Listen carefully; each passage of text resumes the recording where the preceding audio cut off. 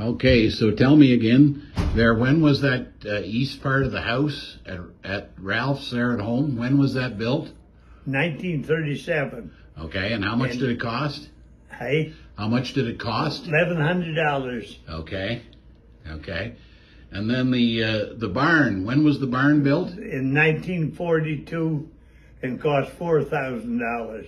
$4,000. So that would kind of be in wartime. Hey?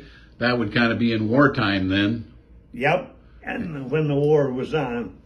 So that barn at James's, that barn of that big red barn at James's, when was it? It was in 1925. Okay. And there was a sign up in the peak with on the south end there, right up near the peak, 1925 on it. Okay. Have you any idea what it cost then? No. No, eh? And no, I wouldn't have any idea. Okay. Well, like that was just the year I was born, eh? Yeah. And then, so Tom and Nora, the place that Tom and Nora were on. The Merkley place, yeah. Yeah. So Grandpa Fawcett had bought it? He bought that in 1944. 44, okay. And in the spring of the year, and paid $4,000 for it. And there was 75 acres. And he took the crop off it, and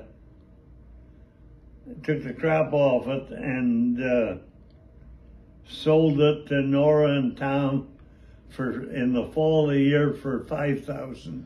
Okay. Okay. And then that was in 44. And then in January 45, he went and bought the Mail and Shaver farm where Keith was and paid $6,000 for it. So it would have already had that new barn on it.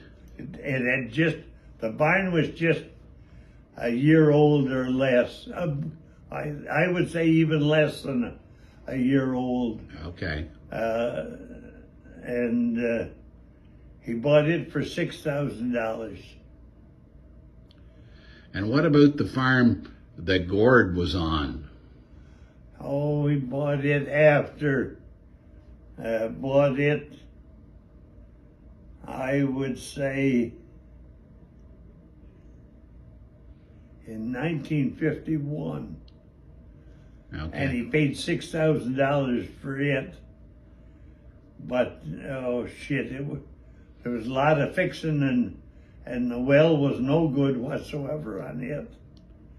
And it cost a pile of money.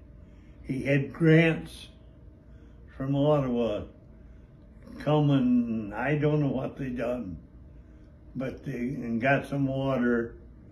But then after, they had to drill another well, and it went down like 400 feet or something. Okay. Over near the house.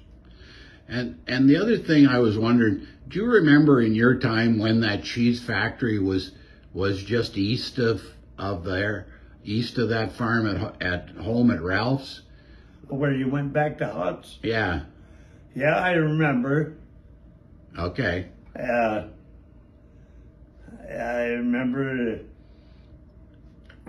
but it had to go in the early 30s. Oh, I see. Okay. And it was run by Bishop Coons. Oh, was it? There was Art Coons that lived down west of where Fred Holmes is. Yeah. On a 50-acre farm, Art, and was a bachelor. And the other one lived at Winchester Station, that run that factory. And Mrs. Fern Workman of the press was his daughter. Oh, okay. So how, like Elwood and Doug Coons now, how do they fit? They fit somewhere in that family, eh? Elwood and Doug Coons, do they fit in that family somewhere? I guess so, but I just don't. Do you know what their father's name was? No, No, no, I don't know. And that factory was just there. I'll bet you, I would think it by 1930 or 31 the factory was gone. Okay. In fact, the factory burned. And there's a well right there yet where that factory was. Yeah, I know there is. And the other thing, do you remember when Alt's had the factory at Cass Bridge? Yeah. You remember that? Yeah. Okay. He had one.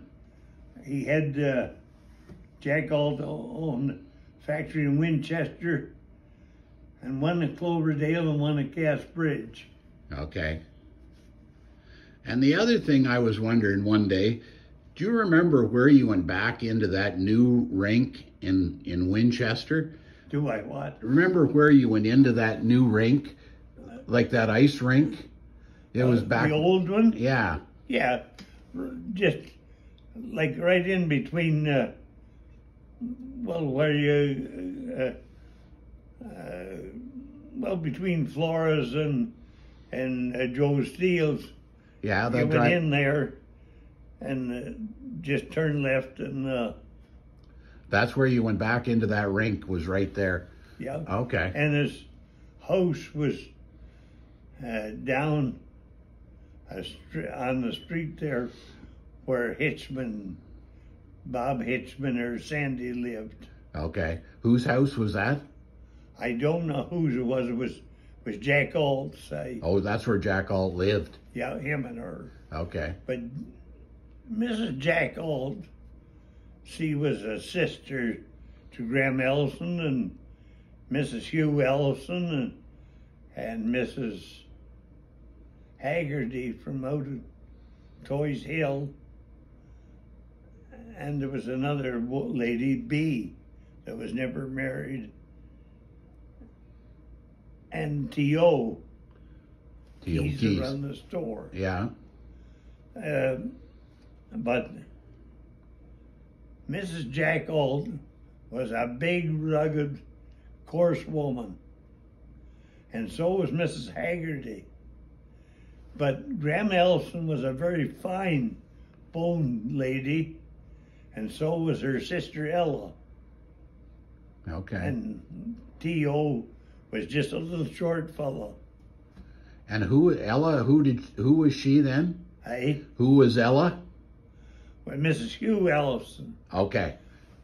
Grandpa Allison and my grandmother were married, but Anson's brother Hugh married Ella Allison. Hey? Okay. So the two brothers married two sisters. Okay. Well, that's good for now.